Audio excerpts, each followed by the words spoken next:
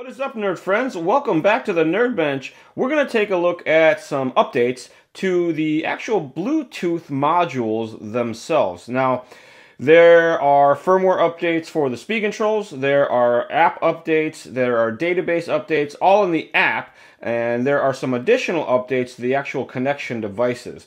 Inside of a Tunalyzer, there's a Bluetooth module. Inside of a multifunction LCD Program Box Pro, there is also a Bluetooth module in addition to the OTA module. This guy has an additional update in a database as well, that it has its own database inside that holds all the settings for the speed controls and whatnot. So we're going to walk through those real quickly so that everybody gets an idea of how that works. I have the LCD Program Box Pro connected to a speed control for power. It's connected correctly on that end spot. App's already open. You tap on the link icon up here and you see there it is, CS LCD Pro. That's me. My password, I leave my password default. It's listed there in case you didn't use it.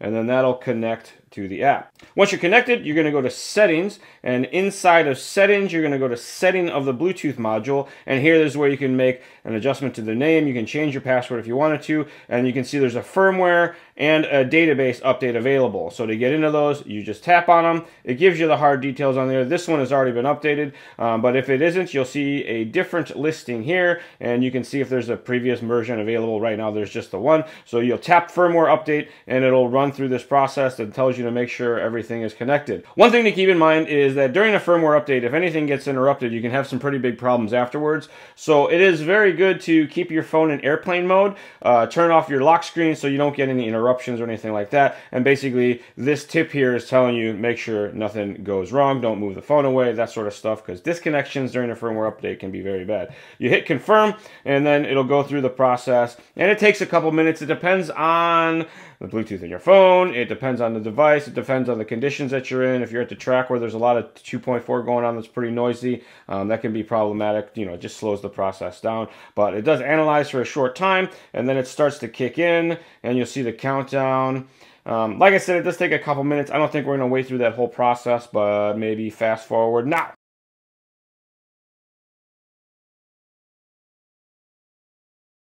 Bam, there we go. The end it says firmware upgrade successful, and then because it's a firmware update, everything disconnects. You just hit confirm, it'll back out, and then you have to reconnect.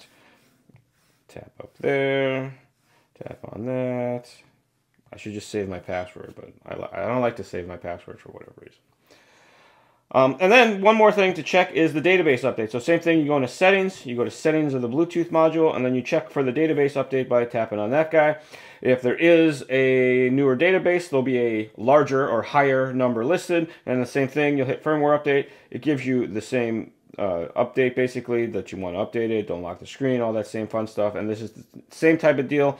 You're going to leave this in airplane mode and make sure that you're not going to get any interruptions during the process, because that could be bad. And fast forward now.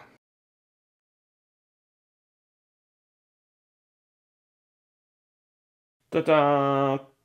And there you have it. Firmware upgrade successful. And nothing disconnects because that's just a database update, so you still stay connected. We're going to back all the way out. And then we're done with that process for updating the firmware of the Bluetooth module as well as the database for standalone operation. Now you may get that database update and you'll do the database update and it still doesn't work with your speed control. Not all of the speed controls are compatible even if it says to do the upgrade. Some of the QuicRun stuff, the non-G2 series, the older generations, they're still not going to be compatible with this guy in a standalone, and it'll only give you the update on error, and unfortunately that's just kind of the way that it is. There's only so many update or errors that it has listed. So okay, so up next we are going to take a look at updating the firmware of the Bluetooth module in the Tunalyzer. There's no database up here, it's just the Bluetooth module itself. So we tap on the link icon there, it's the HWBLE guy down here. We do the all 8s because I never change my default passwords. And once we get connected, you go into settings, then you go into settings of the Bluetooth module, and then you can check for a firmware update here. This one's already been updated, but just in case you want to see what it looks like, we're going to run the firmware update anyway. Again, just like before, when you do firmware updates, it's good to have the phone in airplane mode so you don't get any calls or interruptions. Make sure your lock screen is turned off. Hit confirm, and then it goes through the process. It's going to analyze the data for a little bit, and then it'll start the countdown, and then we will start fast forwarding right about now.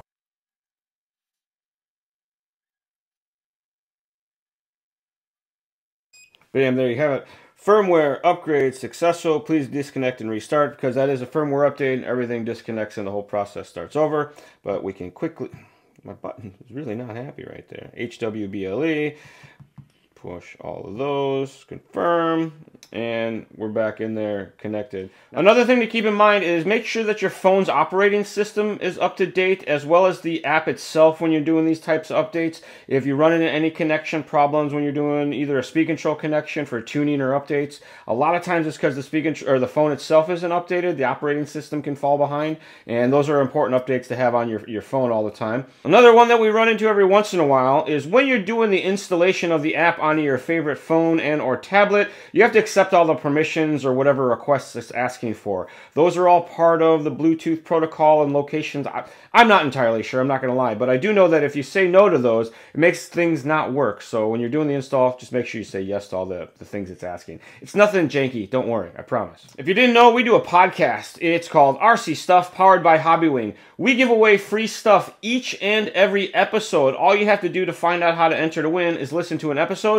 Just look up RC Stuff, powered by Hobbywing on your favorite podcast service. If you do have any questions, comments, concerns, need some tech support, got something you want us to look into, send us an email, northamerica@hobbywing.com. And as always, folks, thanks for watching. New every Tuesday, it's The Charlie Show, right here on the Hobbywing official YouTube channel. We will see you all next time.